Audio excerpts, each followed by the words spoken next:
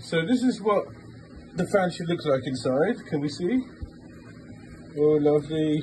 And this is what we have on the current one.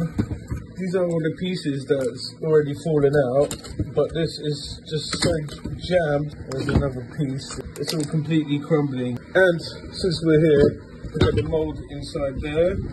And another thing which is slightly worrying is these baffles here, and they should be lying flat.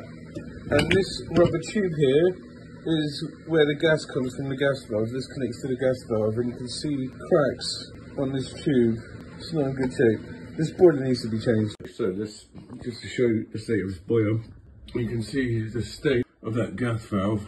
So there's been a lot of moisture here in the past. You can see all the rust on the top of the inner casing now.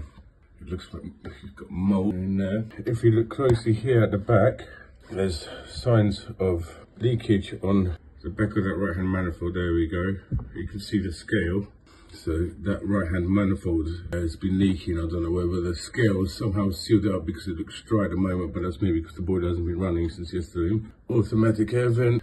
At the moment our fan here is completely jammed, so it's not turning, and obviously the fan is the first component on the startup sequence. So I've tried jump starting it, which didn't work. So we have a new fan here, but only then, once the fan starts, will we know if there's any other issues. As I explained before, the boiler's in a bad way and hasn't had any attention for a while apart from my last visit. But I don't recommend spending to get this boiler up to shape. It would cost near enough the price of a new boiler, and this boiler being of its age, I would strongly recommend replacing it. But I will change the fan now.